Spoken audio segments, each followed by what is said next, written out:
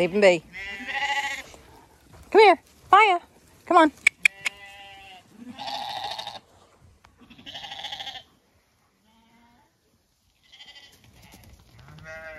Come on.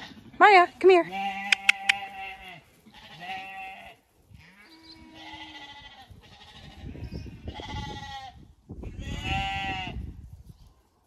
Come on in. I want you to clean up the apples. I'm going to treat your feet too. There's loads of apples. Eat the apples. Oh no, don't go out. Come on, babies. Hey, Java, no. Come on. Come on, babies. Come on. Hup, hup. Come on. Hey, Java, no, no, no. There we go. Now they can clean up the windfall apples. This is a particularly, I don't make apple pie or tarts, but this is a particularly good cooker apple for apple tarts, a very sweet one. And they can all eat it now, the windfalls. And then, after a little while, Brindle, come on.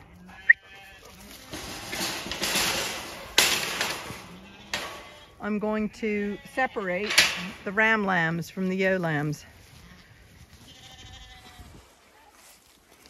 So there's a number of ram lambs in here that are going to come out that are full ram, and they are going to go into a separate field so they don't breed with their sisters or brothers. Well, they wouldn't breed with their brothers, but you know what I mean. Look, these ones, soon they're all going to be in there eating those apples. Yum, yum, yum, yum, yum, yum, yum, yum. Look.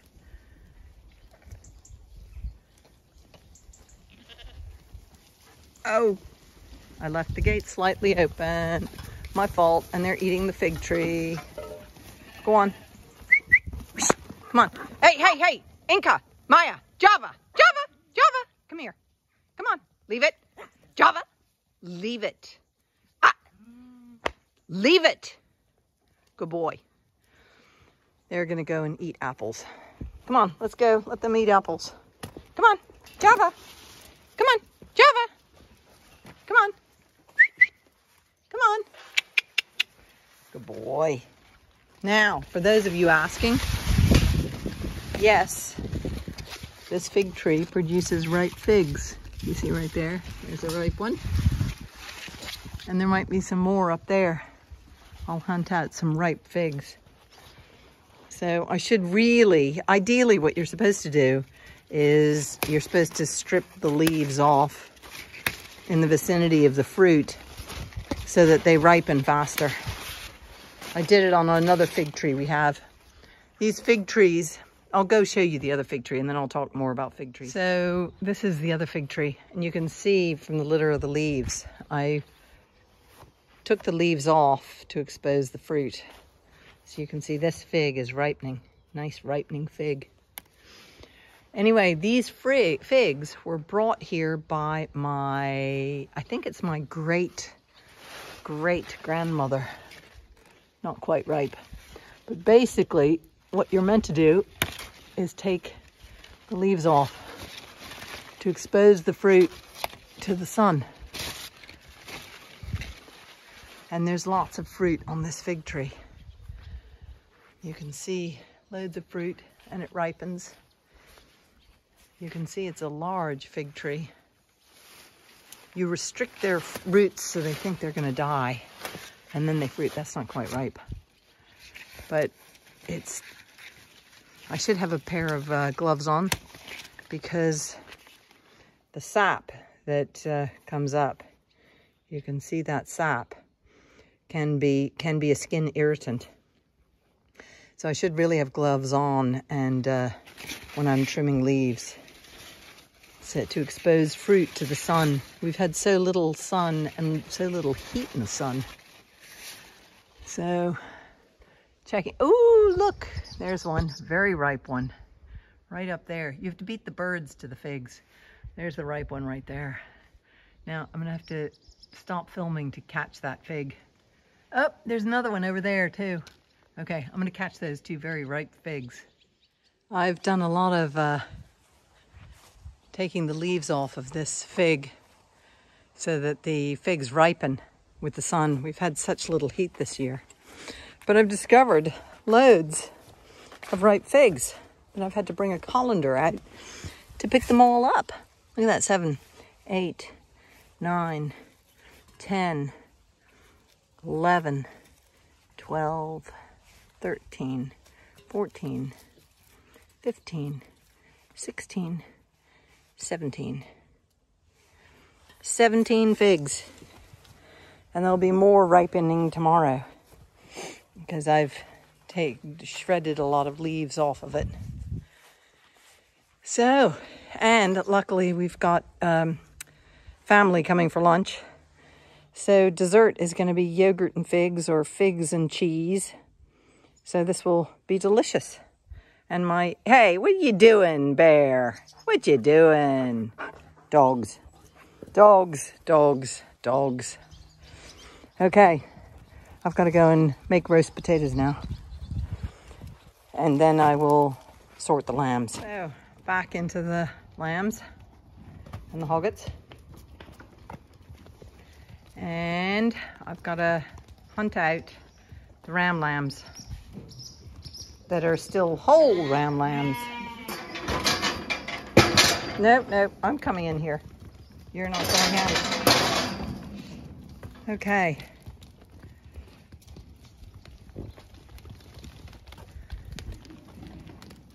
There's a whole series of them. So I'll just have to keep an eye out and find them. Those with docked tails have been castrated. Anyway, this is going to take 2 hands, so I've got to do it without the video camera on. Come on. Come on.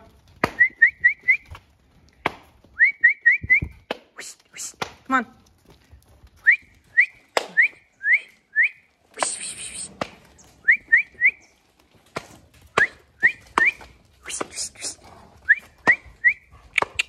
Come on. Come on. You, move forward. Go on.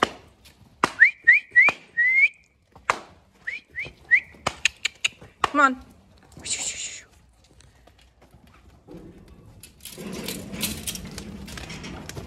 Come on.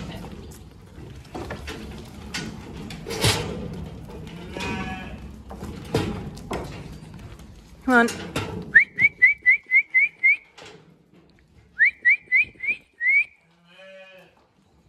Hopefully these are 2 non-rams.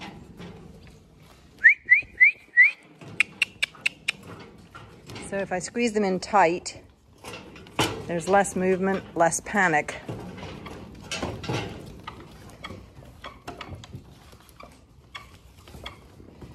Okay. And they're all along here as well. Okay. And I've got to pick this up. I got left behind.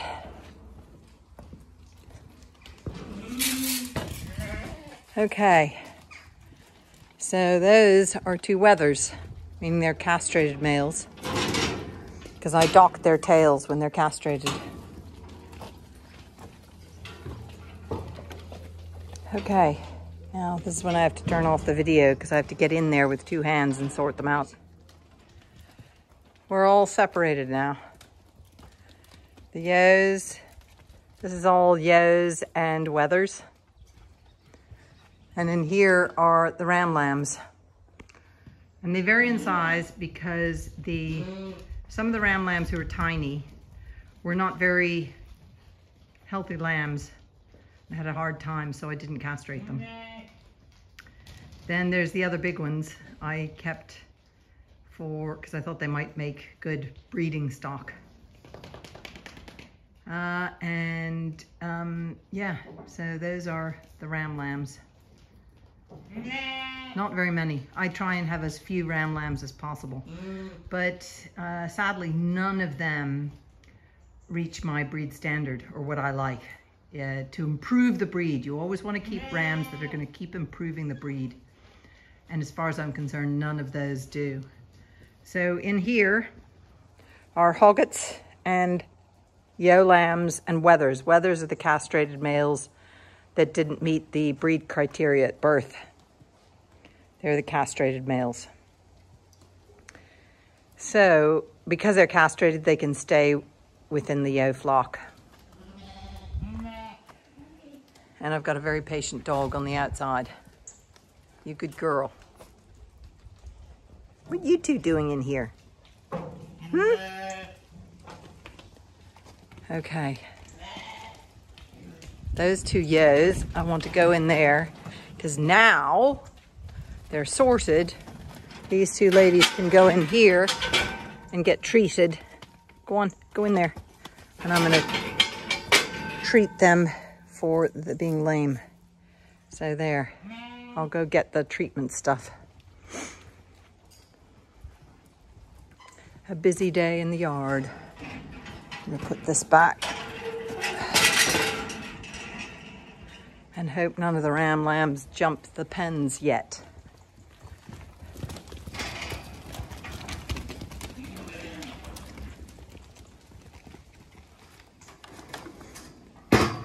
See, this is why I have the flip on the top, and then they go down and get bolted in the ground. I'm going to open this up. I think there's a lame lamb in here that I want to catch and do the treatment to as well. Where is it? Oh, there it is. That one right there. You're the lame one. I'm going to put you in the treatment pen if I can catch you. Perfect.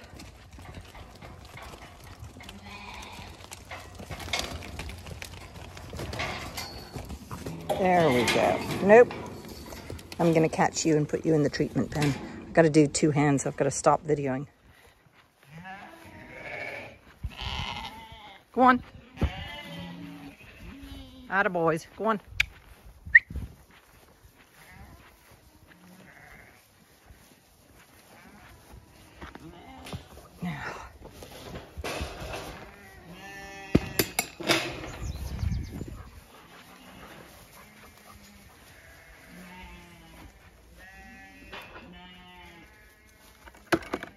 Two hands.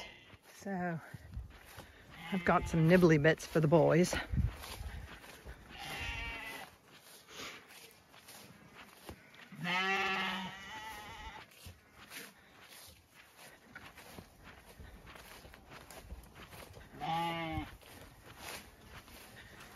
Okay, boys.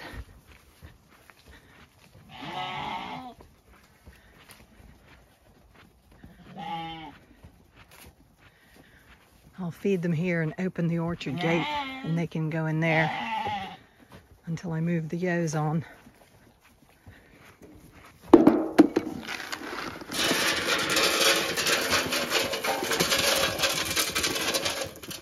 There you go.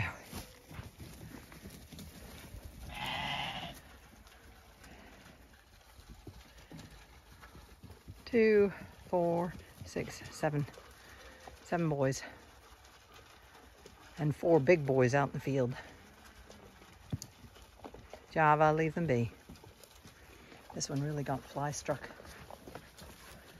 But recovering well. Okay, ladies and wethers.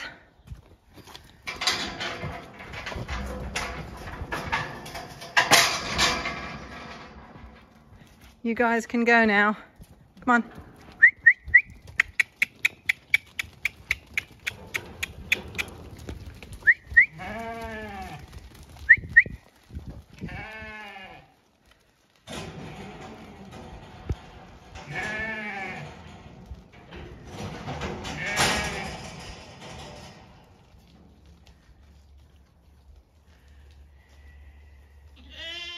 They can't get to near where the lambs are.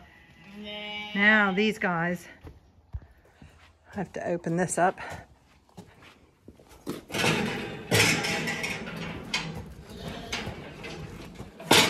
With sheep management, it's all about gates. It seems you never have too many gates for managing sheep. Come on, ladies. Come on, out you go. Come on. There were only 3 that needed treating. 2 hoggets and 1 lamb. They've all been treated. 2 lame ladies are feeling tender.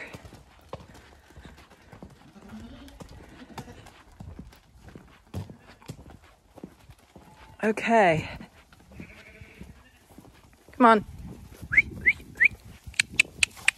Come on, ladies. Out you go. Come on, ladies.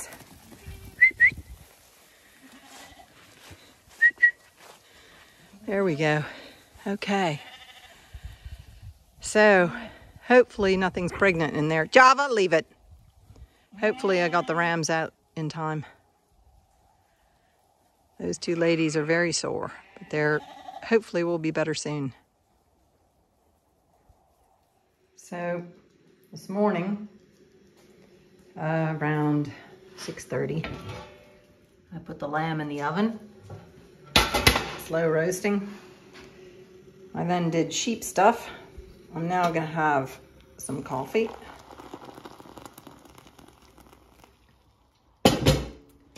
And some coffee, and I've already prepped. There's carrots, and then the roasty potatoes, and then we're gonna have a salad. So, guests don't arrive until around, what time do they arrive? I know, yeah, around 1. So they're cousins. So it'll be a family affair, a family meal. Oh, I can put more water in there. Me coffee. So there you go. That's what the life of a woman farmer. Do sheep's feet in the morning and prepare Sunday lunch in the morning. And then in the afternoon, you have a social life. Isn't that right? You were such a funny, she's so funny. If she turns this way, she makes music. Musical chair, pup. Musical chair. Yeah. Yeah. Okay, I think my coffee is nearly ready. Morning coffee. And then I put the roast potatoes in. Get them lovely crispy on the outside, golden and crispy on the outside, and soft on the inside. Yeah, and the cousins who are coming are huge fans of yours, I've admit. So you're not to go astray somewhere. You just stick around. So there we go. Life in the farmer's kitchen. Isn't that right? Yeah. Now I'm sitting to have a coffee. We're not going outside. We've been outside. We've been working outside, doing sheep's feet and sorting the ram lambs.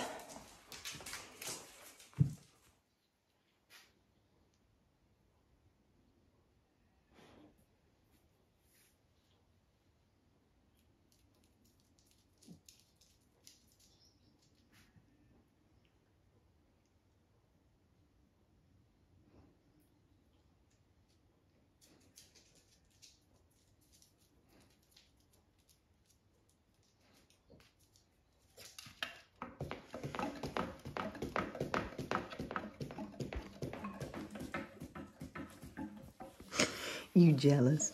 You jealous? Are you such a jealous? You're just jealous. You're just jealous.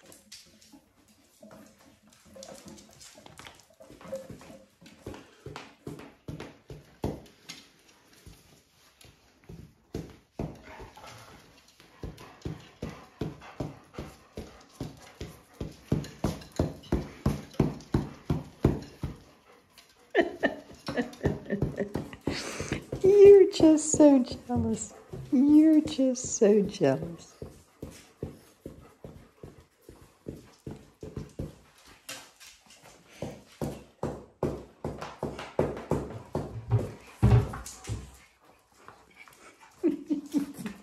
Okay, I give up. I give up. You're so jealous. I give up.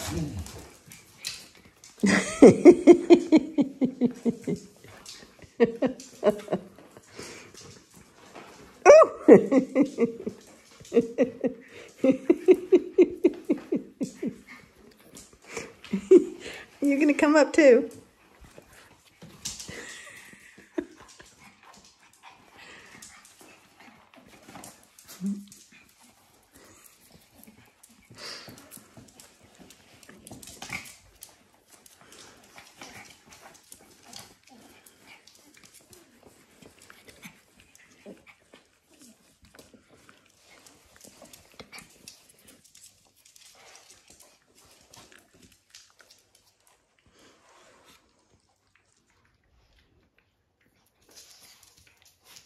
Okay, potatoes are getting their scalding before roasting.